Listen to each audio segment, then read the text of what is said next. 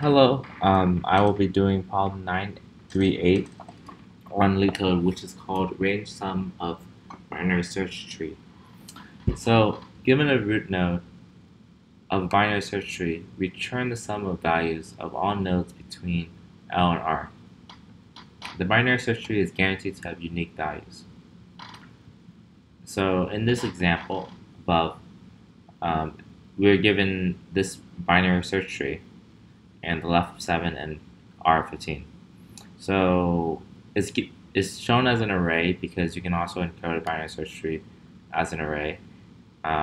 In that the first node would be 10 would be the root node, and then 5 and 15 would be the children of 10, and 3 and 7 will be the children of 5.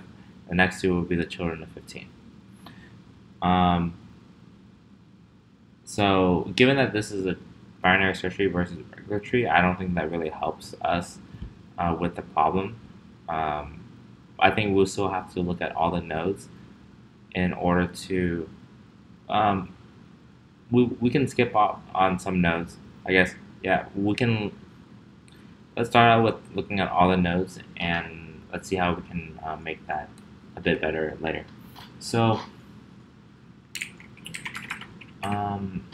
let's start with writing a function called range sum BST. So it takes in the root L and R, and this will be a recursive function. So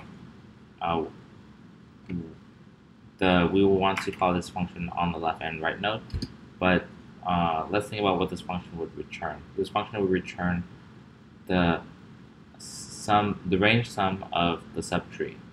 So the subtree would include itself. So let's have a result equal to 0, and let's say if the root is in between L and R, then we should add the value to the root. So like if root that value is greater than or equal to L and root that value is less than or equal to R, then we want to add the root that value to the results. And now we want to find the sub. We want to do the problem recursively and add the results from left and right if they exist. So if root dot left, then result plus equal to root dot left, the recursive call of root dot left, which is this. L and R stay the same because they're constant between the whole function.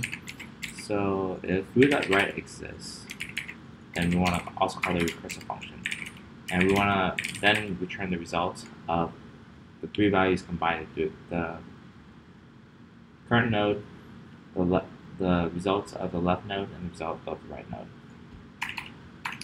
Great. So let's see if this works. So I will call this function here on the root L and R, and in the code.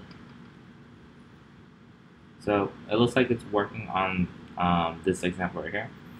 I think there's one optimization that we can do, in that if the,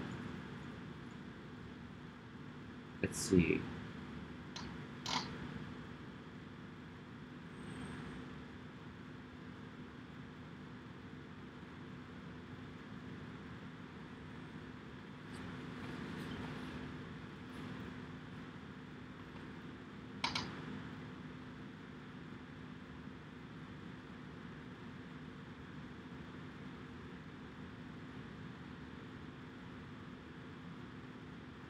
so if the current node is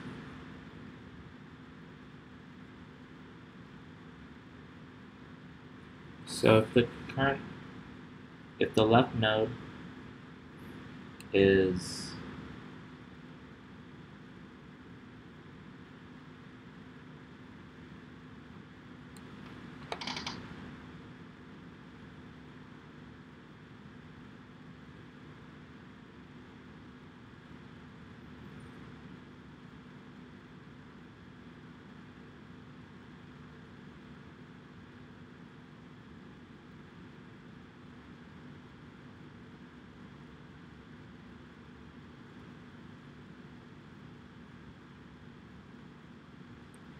Yeah, so if the current node is less than, if the current node is less than the left value, then there's no point in looking at the left subtree because all of those values are all going to be less than the left value. So we want to ensure that the current node is greater than the left value if we want to continue looking at the left node.